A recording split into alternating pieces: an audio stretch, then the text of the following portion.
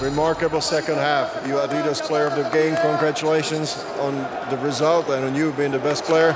What's your take on the second half? Nothing, man. Team effort, you know, like we said in halftime, we gotta play better defense. 21 points second half, that's a whole difference, you know. Thanks to all the fans for the support throughout the whole game. We do it for them, and we'll see you all guys on Sunday. So this is the typical Olympiacos basketball that we saw in the second half, right? Exactly. From our defense, everything can open up. We open up our offense through our defense, and we got a good momentum. We got we got good vibes, and shots start dropping, and everything open up for us. Just give me a comment about the fans. Oh man, they're amazing.